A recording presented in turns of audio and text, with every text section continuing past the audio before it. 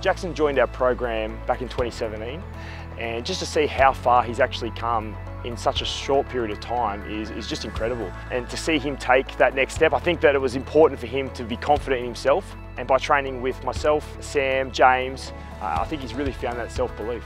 I play at Minchbury Jets and I play First Division, and then this year I got asked to play for Manly for Harold Matts, and yeah, it's been a good journey. It's been hard sometimes, but it's always good. I joined Lola because just the experience and to see what an NRL player was. This is what our program's about. We designed this to help kids that can't make that next step and are just falling short. We want to provide that program that fits right in the middle between club and rep, and provide a stepping stone. And Jackson's been a great example of that.